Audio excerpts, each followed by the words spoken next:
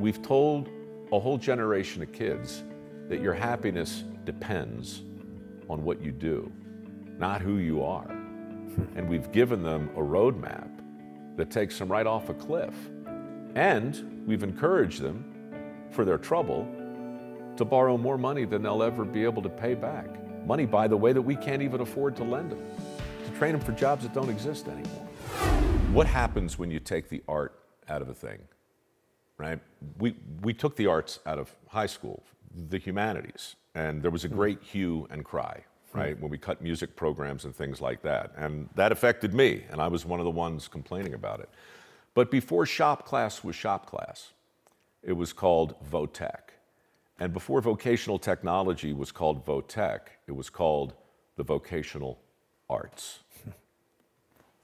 That's what you've done here. You've taken the talismans of work and you've made an artistic expression of them.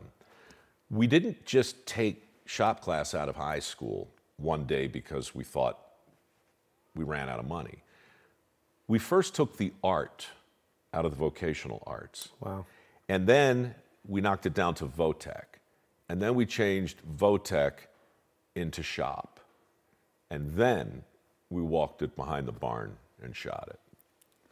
That's how we got shop class out of high school. We started with a war, not on work, but on craftsmanship and on art. So anytime you see somebody challenging the artistry of this, you know, the scales of, I mean, there's art in every single thing in here. You either see it or you don't. There's risk in every single activity you ever will perform in here. You either see it or you don't. And so your earlier question had to do with what has changed since my pop built the church I grew up in, by the way.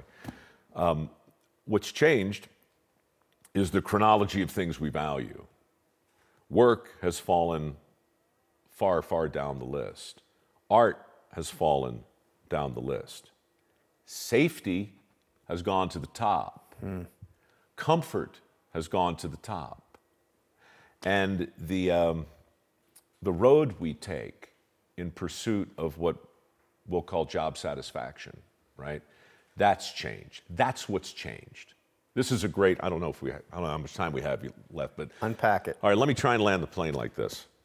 There was a time when people who were happy in their work didn't start their quest for happiness by trying to identify the proximate cause of their bliss. In other words, what we tell kids today is if you want to be happy in your work, the first thing you do is you sit down and you think about what you want to do. And then once you settle on it, you embark upon a grand plan of action. Now, many times that plan involves borrowing money that you don't have. And then you go to school in order to get all the necessary credentialing that'll get you to the next step. And on you go. And now suddenly you're 27 years old and you're on your path to get the job that will make you happy. But you're just running into roadblock after roadblock after roadblock. And now you've got $120,000 in debt. And as it turns out, no, you're not going to be a political scientist with a major in Mideastern studies. As it turns out, now you're serving coffee in a Starbucks. And not that there's anything wrong with that, but that's not what you signed on for. And you're living in your mom's basement again, and you're not happy, right? You're not happy because you started with this very specific goal. The people on dirty jobs, Matt, by and large, I'm generalizing, but by and large, none of them are doing the thing that they identified in their youth as their wish fulfillment. These are people who looked around and said, where's everybody going? I'll go the other way. Where's the opportunity? Septic tank cleaner in Wisconsin. Les Swanson was his name, terrific guy. Les Swanson from Wisconsin. He was a guidance counselor for like 20 years and a psychiatrist, a psychologist. He quit it all, started a septic tank business. Not because he wanted to do that, but because that's what needed to be done. He figured out how to get good at it, and then he figured out how to love it. That's what's changed. We've told a whole generation of kids that your happiness depends on what you do, not who you are. And we've given them a roadmap that takes them right off a cliff. And we've encouraged them, for their trouble, to borrow more money than they'll ever be able to pay back. Money, by the way, that we can't even afford to lend them, to train them for jobs that don't exist anymore. Everything is backwards. Everything is disconnected. You touched on something just now that hit a nerve with me. It's an identity issue, that you aren't who you are what your title says you are. And how do you identify? What is your identity based in? Well, look, that was the great lesson of my life, because I had enough success up until I was 42 to create a level of hubris in my own work, right? As a guy who impersonated a host, I got enough positive feedback in 20 years in TV to feel very confident that I was on the right track as a host. Were you kind of a jerk back then? You know, yeah. I mean, I was still insanely likable, as you know, right? Of course. I was kind of a jerk. I was the kind of jerk you run into who was quietly arrogant.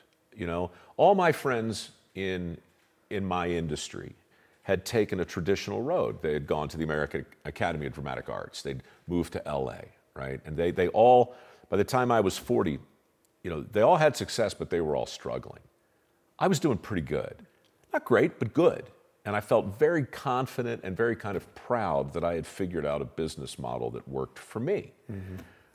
But what I was doing didn't have any real inherent meaning for me. It was just a way to pay the bills and make sure I had 4 or 5 months off a year to go see the world and have a fun time.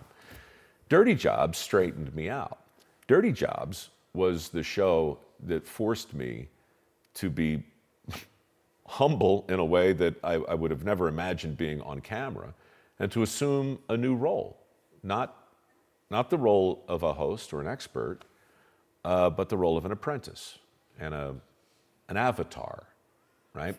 And so, yeah, for me, when I accepted that new role, I had a new business. And when that show blew up, then other like-minded shows made sense to pursue. And then a foundation emerged.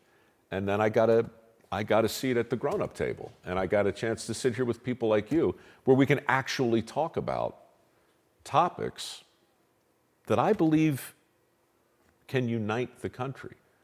Well, we're divided in just about every possible way on every possible thing. But work shouldn't be one of those things. Wow.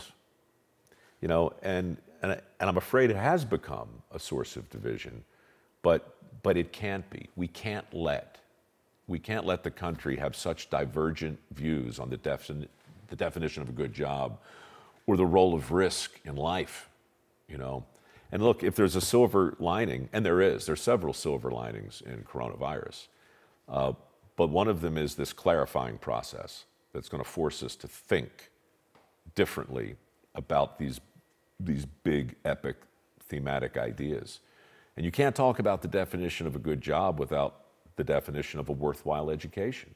And when you see kids learning from home, when you see college students who are currently enrolled in Harvard, sitting home for another semester for which they are not going to be refunded, but going through the curriculum on nothing but a screen, higher education is going to have to think differently about the value proposition. At TBN, our mission is to use every available means to reach as many individuals and families as possible with the life-changing gospel of Jesus Christ. Thank you for helping make the gospel of grace go around the world. Without you, we couldn't do it. God bless you.